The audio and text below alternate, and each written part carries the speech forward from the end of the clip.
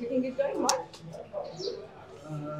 David, Tony Brown was very complimentary about your passing skills on Monday. I know you get to show a bit more of that in Japan and maybe even get a role to play in the box, but is it something you're looking to develop as the game plan with the Springboks evolves? What Tony's talking about?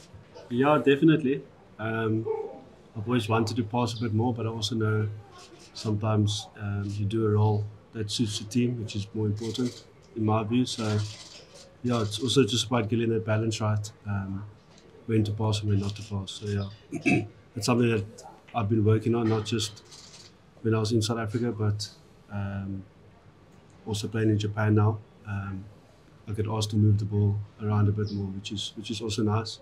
Gives my body a bit more of a break during games, which is nice as well. But yeah, like I said, it's just finding that balance and trying to get the balance right in the game.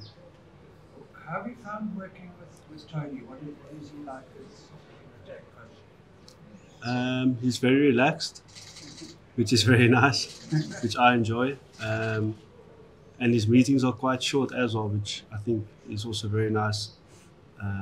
He gets to the point of what he wants to come across and say what we should do and where he thinks we can utilize the space on the field. And then we're out of there and then we're onto the field. So yeah, for me it's been a pleasure working with him, and I'm looking forward to building a relationship with him and getting to know him a bit better and understanding the way he sees the game. David, can you talk a bit about the record? There's a couple of them now that seem to be pairing special, having been the backbone of that backline for so long. What does it mean to you and Jesse this weekend to go past two greats like Jean and John? Yeah, it's a great achievement. And yeah, I think for Jesse and myself, I met him in 2014 when I first met the Springboks, and he was training with us already. So yeah, I think just from Jesse, or from myself to Jesse, just congratulations to him, and to myself, it's an incredible achievement. To get past guys like Jean and Jacques, it's I think in their prime they were probably the two best centres playing at the time. So yeah, it's just I'm not really. It is an incredible achievement. I'm not really focused on that. I just want to get the job done on Saturday, and then I'll celebrate that afterwards. But it's not, why? Yeah.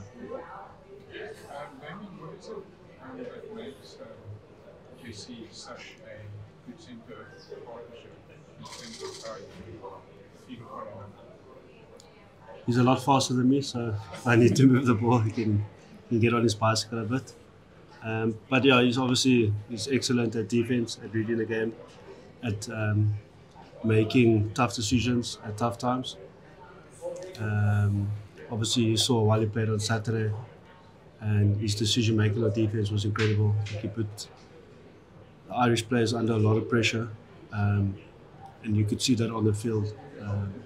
When someone is that brave and they take that chance to risk to put the Irish team under pressure, you can actually see they're under a lot of pressure on Saturday. So I think the Irish will come maybe with a different game plan this weekend, but I think it was incredible to watch Jesse on the weekend to play with him.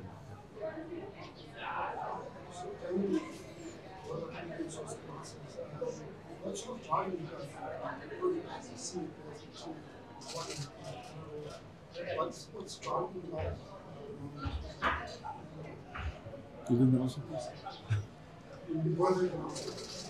I think, I'm not speaking for us, but I think for Franco and myself, we obviously you started playing in 2016. Yeah, and I know in 2016 and 2017 we went through a very rough patch of losing a lot of games and by big margins, which was quite unpleasant. But I think for me the memory always sticks of how hard we worked to get to where we are now, and what we have gone through as players. A lot of us that played in 2016, 2017 are still here. So that for me is what drives me.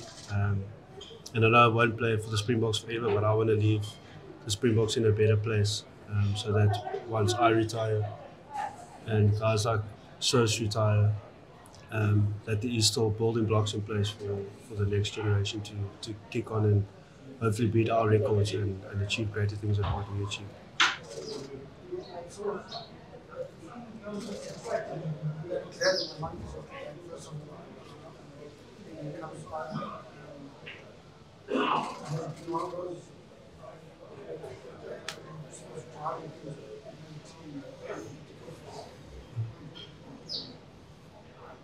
I think so, yeah. I think so, yeah. I think the game on Saturday was a proper test match, and it was a lot of fun. And yeah, they're a tough side. I think they're going to come even harder this weekend. But yeah, I think it's a monkey off our back. But yeah, I'm not really sure how to answer that. Damian, you had a few battles now with Bundiaki and the other centres that got some experience, Carlos Ringos. Yeah, Henshaw, yeah. But just about Bundi, what's it like playing against him? What is the challenge like? And decent guy. Yeah, he is. He's a great man. I know he's a great family man as well. And yeah, he's a fantastic player. I've played against him a lot of times, like you said, and it's always been a great challenge. Like Franco also said, we want to play against the best in the world, and I'm lucky enough to play against the best centre in the world. And yeah, you want to test yourself against the best. And I'm looking forward to playing against him this weekend again. And yeah, catching up with him after the game and maybe having a nice cold one. But I'm looking forward to the challenge on Saturday. David, when you talk about, it's got to end at some point.